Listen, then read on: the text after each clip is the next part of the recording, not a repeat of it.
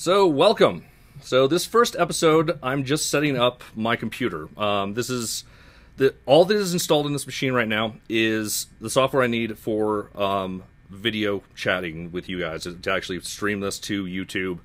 That is all I have installed. This is a base macOS 10.9 Mavericks install. I just want to go through some things I change here for my own workflow. Now, my workflow is my workflow. It's not necessarily your workflow. You're welcome to use my workflow, but you might have some other stuff figured out by now. And honestly, if you're already an avid computer user, you probably don't need this episode. But I'm really doing this from scratch. We want this to be, I want this series to basically teach someone if they have a computer and an internet connection, they're going to know everything they need to know how to make and publish a game from start to finish. We might even do some marketing. Everything we do that we can will be free, which means most of the tools that we use will be free. Publishing is not free on some platforms. We are going to be setting up accounts on all of them, including iOS and Mac App Store and Android, and some of these have fees, the Windows Store. So there are some fees involved. I will warn you if there's a fee involved with what we're going to do. As I said, this episode is going to be really basic. I'm just going to be setting up my Mac here for production. So the first thing I do when I'm on a fresh install of macOS is I get rid of all this stupid stuff at the bottom that we don't need. So I'm never going to use Mail. Die. I'm not going to use Contacts. I really don't need a calendar. Notes, yeah, no. Maps, nope. Messages, no. FaceTime, nope. Photo booth, that's fun, but no. iTunes, nope. iBooks, nope. App Store, that's in the menu bar. Sensor Preferences is also in the menu bar. Can't get rid of Cam Twist or Live Media, Flash Media Live Encoder because that's how I'm actually broadcasting to you right now. These two you won't see on your fresh install of Mac. And Safari probably won't be open. Right now it's open because I have to have YouTube open for streaming. Actually, I probably don't have to have that open, but I do. I just am worried about it. So, let's see. What should we do first? First, I'm going to change some preferences around. First of all, we've got this dock thing, and it doesn't go away. And I wouldn't be bothered by that, except for the fact that you can't make Windows go over it. So, first thing I do, right-click the middle of the bar here, choose Turn Hiding On. Yay. Now we get the full use of our screen, and if you need the dock, you just push down and it comes up. I think that's much nicer. If you have the screen filled up, it doesn't, it just goes over things. It's nice. So, number one, done. Now we're going to go into some options here in System Preferences. So, General, let's see what we got here. Anything I want to change? Show scroll bars automatically, yeah, that's fine with me. Jump to next page, that's fine with me. Yeah, all this looks pretty good. Recent items, I like to not have recent items.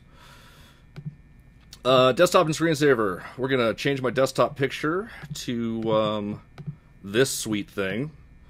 Yeah, this sweet, ugly thing. But, you know, it gets the point across. This was also pre-installed. I installed this into my computer. You definitely don't need this background to develop games, but if you want to use it, I don't see why not put it on your background. What else do we want? Mission control. This is an important one. So show dashboard as space. Right now, if you three-finger swipe right, or if you press Control plus right or left or something, you'll get to this dashboard thing. This dashboard thing is a holdover from an older generation when it actually kind of made sense as a modal thing. I don't think it makes much sense anymore, so I'm going to get rid of that. Automatically rearrange spaces, that drives me crazy. When switching to applications, switch to the space, I like that. Group windows by application, yeah. Displays have separate spaces, yeah, that's great too. Mission control, show, yeah, all these I think are fine, although, wait, maybe these are the new things. Oh yeah, we may have to change some things around here. Oh yeah, I'm old school, so we are going to have to change some stuff. Alright, so, dock, that's probably fine. Security and privacy. Okay, so I actually changed this one already, and I should have changed it back, but if you're going to be developing anything, at some point you're going to have to switch this. By default, it's on Mac App Store and identified developers. I guarantee you're going to have to switch to allow from anywhere at some point. You're a big boy or girl, using your computer. This does mean that you can install accidentally a virus or something on your machine, but it also means that you can install, useful software like Cam Twist. I had to I had to go anywhere for cam twist. I might have even had to do it for FMLE, but I don't know for sure. Considering it's Adobe, probably not, but you know, you never know. Let's see. Displays. Yeah, we're not messing around with. Don't want to break the thing here. All right, definitely don't want my computer to sleep when it's on a power adapter. Yeah, I know. And display sleep by like about 15 minutes on power adapter. On battery, that looks pretty good. Keyboard. This is an important one for me. Use all F1, F2, etc. keys as standard function keys. What this means is instead of doing the little icon that's on them, like volume up or volume down, it will act like a function 1 through function 12 key and be useful in programs. You hold function and you can get the little icons. I just like them to actually function as the keys that they're supposed to be, as opposed to media keys. Input sources, text, keyboard. Okay, all that looks okay. Oh yeah. So we did mission control, but we didn't. I guess we don't set that up here. That's weird. All right, so I need some keyboard changes because I'm using kind of the old keyboard layout from the old Mac stuff. You don't have to change this if you don't want to, but I'm used to these keys. So mission control. This thing. This I actually like to have on F9. And let's see what else. Application windows. I think I want F10. Show desktop is already F11, perfect. Show dashboard is F12, great. Those are looking good. Move right space, switch to desktop. So for some reason, Mac, don't know, understand why, they have this desktop switching thing, but you can only checkmark them if you already activated them. So we're going to open up Mission Control, and we're going to add some desktops. So you go up here and you click this little plus thing, and I'm going to add 3 more desktops. This is so that what I'm going to use these for. Fourth, I'm going to use for just the broadcasting stuff. Desktop 1 is going to be our catch-all for applications in Unity, and it's going to be the main one we work in. Desktop 2 is going to be just for mono-develop for text editing and stuff, and Desktop 3 will be for my web browser. So now we can switch between these spaces. These are like virtual screens. And I'm going to go back and forward on here, and then we can do switch to desktop 1 through 4. I like to checkmark these. What this does is it makes it so if you hit Control 1, 2, 3, or 4, you can immediately zoom to those desktops. You can also get to mission control by 3-finger swiping up or 3-finger swiping down. No, I guess not 3-finger swiping down. I don't know what. Never mind. There's a lot of swiping stuff. I switch spaces commonly by swiping my fingers on a touchpad. If you don't have a touchpad, you can't do that. If you have a magic mouse, you can. I don't recommend a magic mouse because you can't right-click and left-click at the same time. You kind of can't do that on the touchpad either, but I like the touchpad enough that it doesn't bother me too much. In some 3D programs, you will need a mouse. I do recommend getting a 2-button mouse, even if you're on a Mac, because Mac has been supporting 2 buttons since OS 8, but they've been acting like it's brand new. I don't know why. They've been doing it for a long time. But they kept shipping things with 1-button mouse. No idea why. You may hear a lot of ire from me. I generally dislike all operating systems to a certain extent. I just dislike Mac a lot less than the other options right now. I'm someone who will switch in an instant if something better comes out. I just really like my workflow right now on Mac OS, and so that's what I use. And no judgment on the Windows folk. I love Windows. I've used Windows a lot. I still have Windows installed on another partition on this drive. I just don't use it for work very much. I just use it for games now. So, is there anything else in here that's super important that we should change? I can't think of anything offhand. Well, if you're on a new computer, you should probably set up a, where is it, in sharing, you should probably name your computer something. I'm going to go with whatever's in there, that's fine. Not what I usually use, but I don't want to confuse this partition with my main partition. So, other things I want to change. So, Finder, right now, doesn't show my drives on there. I want to go to Finder, Preferences. We're going to do Show Hard Disks, and ignore these 2 disks. These are from my other my other stuff, you'll only see Macintosh HD for the most part. This is my Windows partition, and this is my old Macintosh hard drive. I was actually going to unmount these before the show, but I forgot. And I like to put connected servers down here. New Finder window shows all my files. That is so dumb. I want to show my home directory. Speaking of all my files, we're going to open up a Finder window. And we're going to make this thing less messy and stupid. First of all my files, what this does is it just like shows a flat listing of like pretty much everything that you have on your computer. It's really dumb. I'm going to remove it. Something that's not in here that I think is really useful. Home folder. I'm going to drag it in here so I can get to my home folder.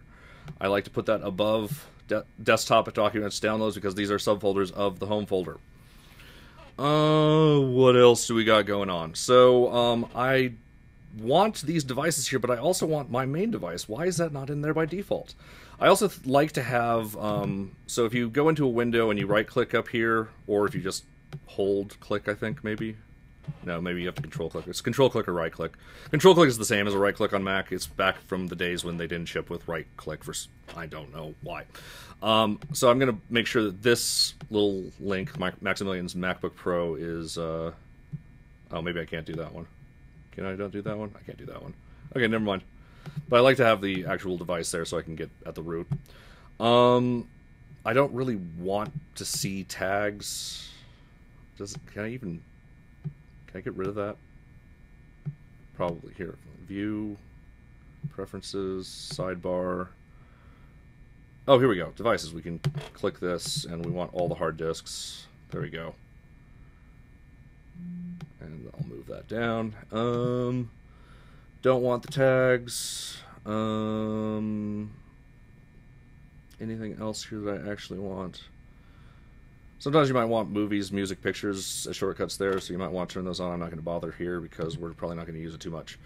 When performing a search this Mac, that's stupid. Search the current folder.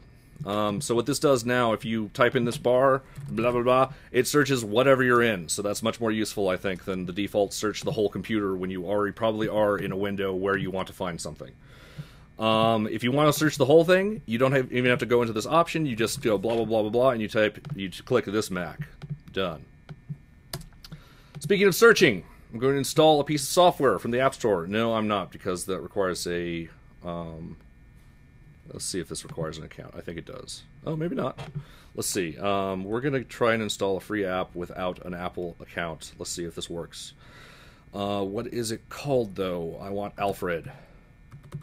Alfred is my little kind of sort of replacement for Spotlight. It's the same sort of thing, but it just has a really clean, fast interface for doing things. Oh, please let it install. This would be awesome. Yep, didn't think so. We will do that later. So, anything else I want to do? I like the view here. Let's do clean up by arrange by name. So now if we go in here, it'll actually keep things organized. If you try to drag it, it stays in a single place. I'm gonna go. So let's set up initial view stuff. So view. Arrange by name. We're going to show view options. We're going to arrange by name. Oh, wait. Maybe just arrange by name is fine. Arrange by none. Sort by name. I'm still fuzzy on what the difference is between those, but sometimes if you massage it enough, you'll get something you like. And I like to have a color background that's not white. So let's do RGB. 33, 66, 30, 66, 33. That's not as deep as I was hoping. What do I usually use? 15, and 30? No, that's way too dark. 33, oh, it's probably 33, 66, 66. I'll probably put the blue in there. There we go. That looks pretty good. Yeah, let's stick with that. I'm going to use this as defaults, and then if you run into a folder that doesn't have the defaults showing up even though you chose to use as defaults, you just go into show view options, You hold Alt, and you click Restore to Defaults. There, now everything will be consistent. I'll probably have to do that a few more times in different places, but I'm not going to worry about it too much. That about concludes setting this up. I'm gonna show you how to, so Safari is, okay, that's another thing we want. We want to have Chrome installed because I don't want to use Safari. So, plus, we're gonna search for Google Chrome. I like Chrome, although Google's starting to scare me as a company. It happens. Most of their stuff still works right now. And I'm going to continue using their stuff as long as it does, but yeah, it has been getting a little bit more evil than they used to be. Is that actually going to do anything? It's just making a circle here. This isn't that complex, I just want to download. Come on. Is it because I'm in private mode? Do I have to, like, not be privately browsing? I'm going to refresh this page. I'm going to click Download Chrome. I mentioned that there will be mistakes. Sometimes servers will give up. Sometimes we'll type the wrong thing in a program. Sometimes, you know, there's a lot of things that can happen. Is it actually going to download this thing? Where is it? Where is it now? There it is. Is it downloading?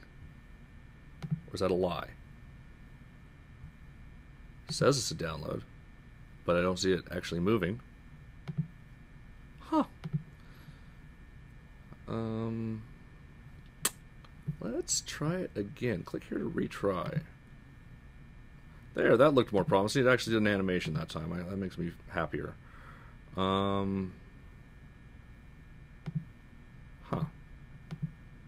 Still not looking very promising here. I'm going to delete both of these. This is weird. And, let's try it one more time. What is going on? Can't even get Chrome installed. This is going to be exciting. I'm going to go ahead and just search for Google Chrome one more time. I'm going to go Chrome browser, I'm going to click download Chrome, accept and install, and there it goes. And it's just not happening, is it? Or is it downloading and I just can't tell? Here, activity monitor. This is where you go if you want to find out if things are doing things. Network, do we have anything? I know we got a lot going out. Do we have anything going in? Data received.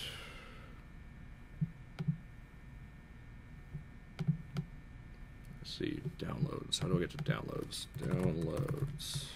Show downloads. It doesn't even let me see the downloads.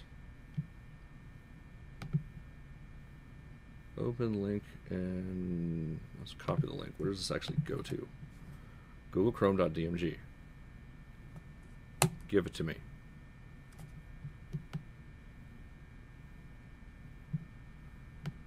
I'm going to create a new window. Maybe because I was in private browsing ahead of time, it was causing some problem. Google Chrome. This is silly. Why are you doing this to me? After installing, which should just automatically happen. What's wrong with you? All right, so it does look like it's moving on some of these. So maybe I just am killing maybe my upload is killing myself to the point where I can't actually download things fast. That's gonna be a bummer. All right, well, download Google Chrome and install it, and I'm gonna do that between the episodes, evidently. Oh well. I may have to do the downloads separately for, if this is how bad just a browser is downloading, I imagine I'll be in trouble with Unity, so might have to do some of that in the background too. Anyway, I'm going to call that a wrap on episode -1. Later episodes are going to be a lot more exciting, I promise you. Episode 0 is up next. It's still going to be less exciting because it's a 0. And then episode 1, I guarantee you we will start working on some game stuff. So, thank you very much, and you guys have a great night.